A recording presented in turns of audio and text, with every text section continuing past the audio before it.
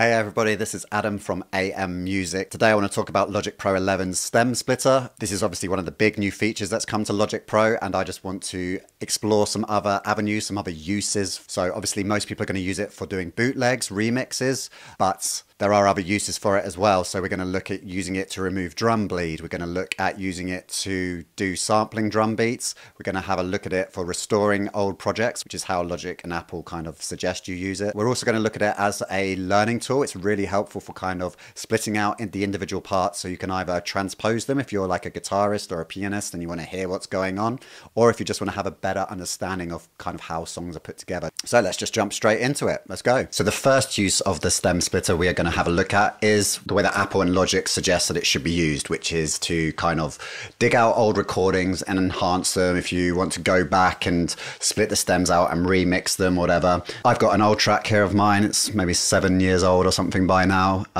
Singer-songwriter, indie rock kind of thing. And let's say I wasn't happy with the level of the vocals. For instance, say I had it mixed and I didn't have the original files anymore. I don't think I do have the original session files, but let's say I wanted to remix it basically, or just give it a modern uplift. I might be like, oh, okay, well, I wish I'd done the vocals a couple of decibels louder, or I wish the guitars were a little bit louder. That's really difficult to kind of isolate from like a remastering perspective, but with the stem splitter, you can now go back in and get a little bit more control over certain elements. So I've got the track here. I'll just give it a little blast. Even both the door and across the bed, feelings I can't seem to leave this town. No, I can't seem to leave this town. No.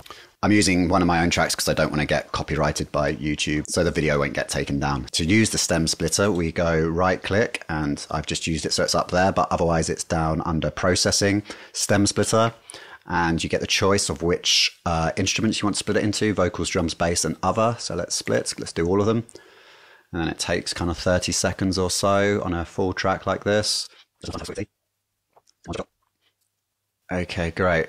And now you can see it kind of puts it into a new track stack, and it gives you the 4 individual stems, so 4 stereo stems. So you've got vocals, you've got drums, you've got bass, and you've got other.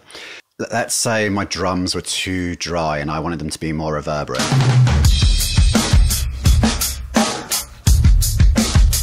I mean, I think that's okay, but now you can isolate them. I could go, all right, well, I wish my drums had been a bit more boomy. So I go to reverb and add a space designer, let's say. Okay, so now I've got a lot more reverberant drums, and let's say my vocals, I wanted to be a bit louder. I'm gonna tell it straight, and where I'm gonna... Maybe then, rather than push the vocals up, because it's already kind of been mixed, maybe I just pull the drums down a decibel, maybe I pull the bass down a decibel, and maybe I bring the other stuff, which is mainly going to be guitars or keyboard, maybe I bring that down a decibel as well. So, and where I'm gonna tell it straight, you got my mind in a sorry state. So now you've got louder vocals and you've got drums that are a lot more reverberant. So you can then bounce that out again, and you've been able to update your old mixes basically, because you no longer have the original project files. So that's really great, and that's the first thing that you can do with it. So let's move on to another one. Okay, so another use for it might be if you've been recording someone, you've been recording a session, and say you've been recording a vocal, and the headphones have been a little bit loud, and you know how you sometimes get that drum bleed coming through. This is a good opportunity to use the stem splitter to clear up that vocal track. So let's listen to the track that I've got here. Longing for the coastline every night. So I've got a vocal, and if I isolate the vocal, let's go for that vocal main. Longing for the coastline every night. So you can hear quite a lot of the drums are spilling through from the headphones onto the microphone there. So what I could do, I mean, yes, I could use something like isotope to clear this up, but what you could do now that you've got stem splitter is you could go to stem splitter, and let's say we're just going to take the vocals and the drums on this one and split them out. Okay, that's worked quite quickly because it's a small track. Now these two are what I've got. Longing. That's both together. You can hear the drums, and now if I just do the vocal. Longing for the coastline every night. Drums are gone. And now you've got a new vocal which doesn't have any drum spill in it. There you go, completely clean, free of drums vocal. So I think that's really helpful. So this can get rid of your spill forever.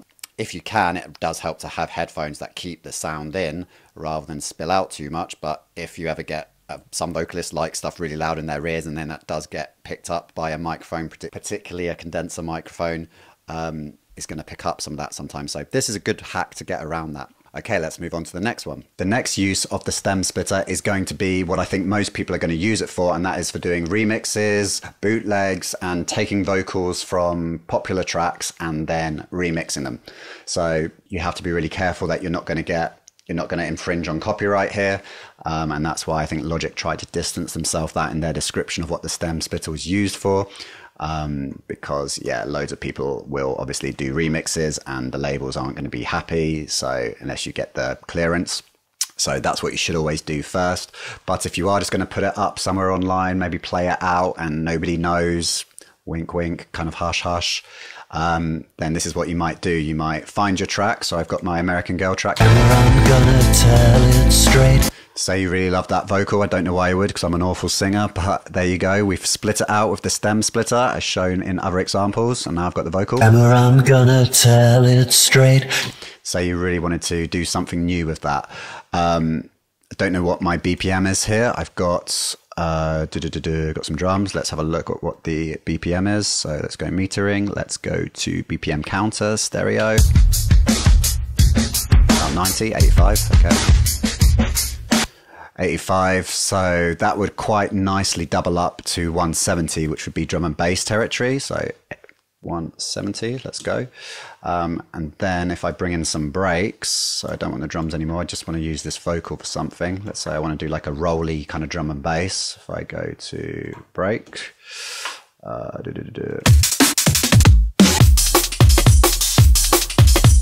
so I'm just using some loop packs for this just to save time here. I do prefer to make my own breaks, but don't always do that. Okay, so I'm going to just time stretch it a tiny bit. So it's at 170. Okay, so I've got a little roller. I then want to bring the vocal in. Let's have that starting at the start. I'm not going to re-pitch it or anything right now, but I could do. Emma, I'm gonna tell it straight. You got my mind in a sorry state. Okay, so that's kind of in time. I just need like some sort of... could I do the guitar? Okay, so it starts there-ish. Let's go a bit tighter. So you got that. Might time stretch this too. I'm just doing this really quick and kind of ropey, just so I can show you basically.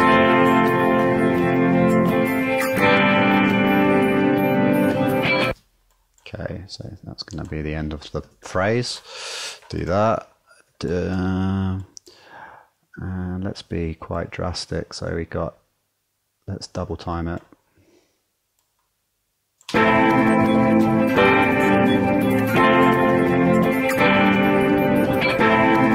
Okay, cool. And let's put that all together. Oh, not all together.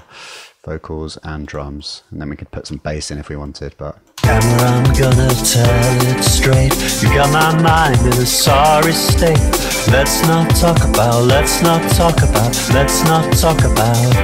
leaving. So yeah, you'd obviously need to put some bass line in there. You get the idea. You can take the vocal and you can then remix it basically.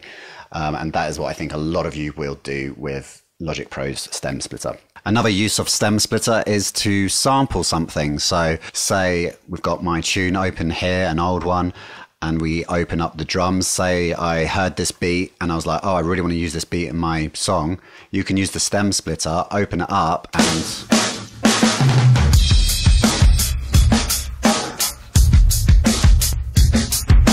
in theory, you could take that beat and then use it for your own productions. I mean, obviously there are some artifacts here, like there's a kind of phasiness going on and a little bit of pumping. But all in all, that's a pretty decent drum kit. Maybe you just want to chop certain elements of it, drum fills, let's say, you might like that drum fill. So you might like that drum fill, for instance, and think, okay, well, I'm going to take that. Whereas you wouldn't be able to get at it without taking the guitars if you were going to take it from the from the whole thing. You'd have all that kind of guitars over the top of it. So the stem splitter allows you to sample stuff, particularly drum beats, really easily. So that's another use that you can use the stem splitter for. Another reason to use Logic Pro's stem splitter would be to learn more about a particular track. So it could be that you're a guitarist and you want to learn how to play the song on guitar. So this is a really good way to just isolate the, say, guitars, and then you can figure out how to play it. So if we go to the stem splitter, okay, so you have to go right click, go down to processing and go to stem splitter. And I'm just going to cut everything out. If I wanted to take the guitar, as we suggested, and learn how to play the guitar, I can just solo the other.